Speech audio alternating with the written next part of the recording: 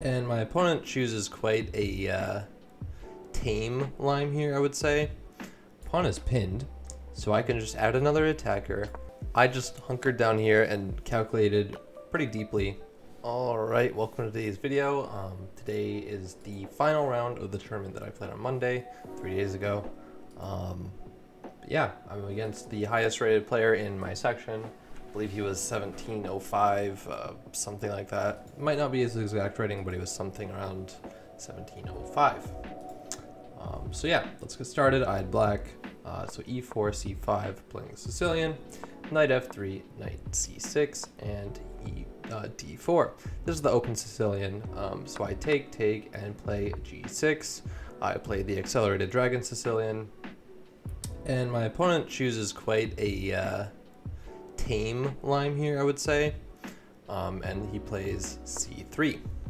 Now, computer already calls it inaccurate, but it's only a very slight advantage for black now. So I play knight out to f6, attacking the pawn and kind of just taking over the center with initiative. So bishop to d3, protecting the pawn, and now I play d5. It's not the best move, but I'm like, okay, I may as well take the center since his pieces kind of look funny, and I don't know. Something about 3 pieces being on the d file just yells at me to open it, so that's what I did. So after takes, I did knight takes d4, doubling his central pawns. I saw queen a4 and I thought he was going to go for that, but I still thought I was okay. So yeah, then I took on d5.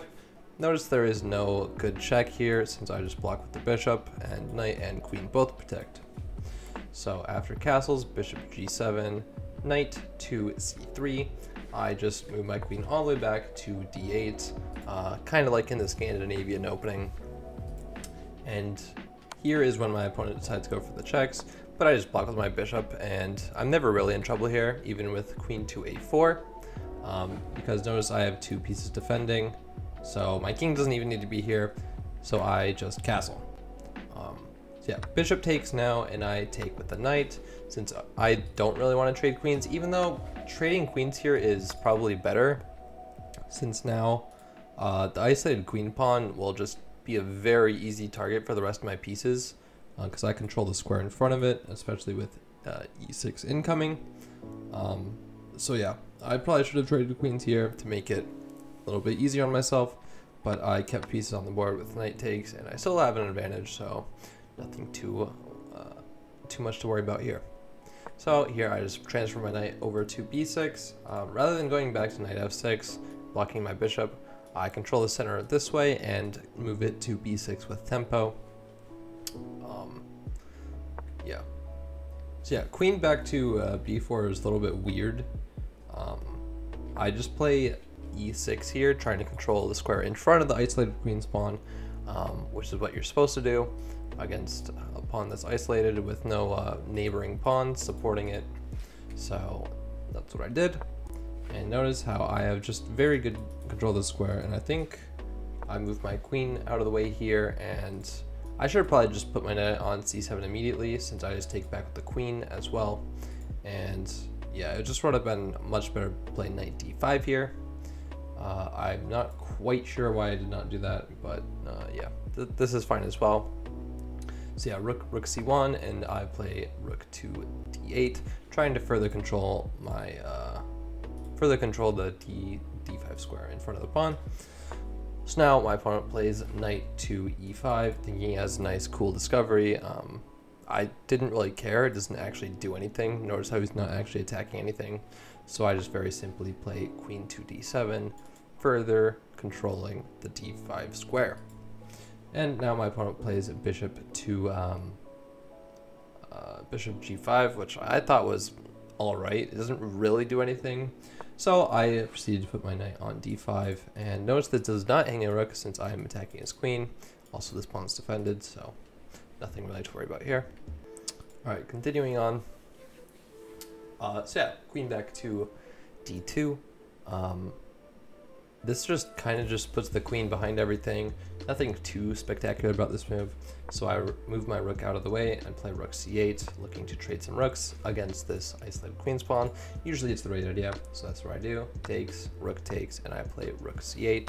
Bishop takes g7, and I decide to keep it simple here with king takes g7, and I just have a very clean advantage here.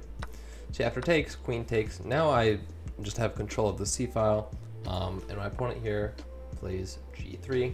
I assume to like stop any shenanigans over here, give his king some luft, so nothing really to worry about here. And I play b6, trying to stop his knight from coming in to c5, which is like the strongest square for his knight, so I think it's the best move. So the knight goes back to c3, and I play queen to c4.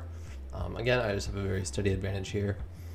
And the reason why this is a good move is because it attacks the pawn, and also it reinforces my knight. Once he takes, I can take this way, and now I actually have a fork here. If you look very carefully, I do have a fork here, but my opponent can counter it by like trying to get his queen pretty active. But he doesn't see it, and he tries to defend the a pawn with b3. And the reason this is such a big inaccuracy, and it's the reason why I won the game, is because the pawn is pinned, so I can just add another attacker with e5. Now, this is pinned to the queen, he can't take, there's no way to get out of it, so he makes another big inaccuracy here, which is f4, which the idea kind of makes sense, but it just doesn't work quite that well. So I give a check, takes, and takes, I'm up a pawn, and his entire idea is go this way, and I follow with king f6. I actually didn't quite see his idea immediately, but I knew it was all right for me anyways. I thought he was going to go this way, so I would just follow like that, but I didn't see that his idea was this. So now, if I go here, he has g4, deflecting my king away, and then now he has king to e4 to win the pawn. So yeah, my opponent plays king to f3, and I just hunkered down here and calculated pretty deeply. So here's what I calculated. I calculated d3, king over, king f5, takes here. He can't follow because I'm faster, and I'm gonna win another pawn. So his only real idea here is to go this way and try and like promote this way. But I calculated all the way over here. I calculated all of this. Calculated all of this, and I am winning by essentially what, 1 tempo, 2 tempo. But I calculated all of this. It's not actually that hard.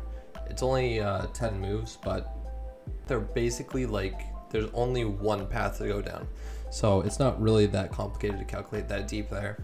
So I went ahead and played d3, calculating all that. It's the best move, which is good to know since I calculated that deep pretty accurately, I suppose, being that it is the best move. So after king to e3, I play king to f5, my entire idea. And after h3, I was like, okay, he's threatening. He wants to go g4, I assume, and try to kick my king away from that side of the board. So I simply play h5, great move apparently, which stops his entire idea. But he plays king back to f3, which is inaccurate.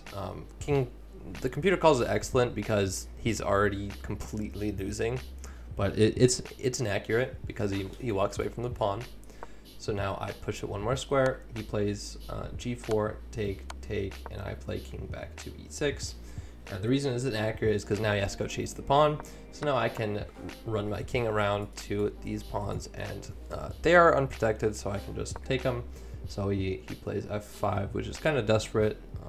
So I just take, and take. I have a pawn, and this pawn is so far away from everything else that I can kind of just run towards his pawns.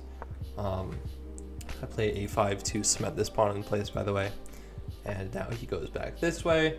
So he's trying to prevent this pawn, but I just simply go towards his pawns and once I played king b4, he resigned. Since once he protects, I can just push up the board, distract his king, win both these pawns, and very simply promote. So yeah, very interesting endgame. It kind of just all ended on me winning a pawn. But yeah, I mean, it was just a subpar opening by white, which got him into an isolated queen's pawn position. And I think I handled it pretty well. And for my accuracy, which I'm about to read, you will see that I played this perfectly. I played it a perfect game, essentially. Literally a perfect game. My opponent had an accuracy of 87.0, and I had an accuracy of 97.1. So good job to me. No inaccuracies, no mistakes, no misses, no blunders. So that's very nice to see. Yeah, very good to see. Estimated ratings. My opponent had an estimated rating of 2050, very respectable, and I had an estimated rating of 2500, which, as you may know, is Grandmaster level performance. So good job to me. Yeah, but this tournament went very well. I won all my games. I gained 75-ish rating, so now I am upper 1700s rather than upper 1600s. So it's very nice to see. But yeah, thanks for watching today's video. Don't forget to leave a comment down below, like and subscribe, and I'll see you in tomorrow's video.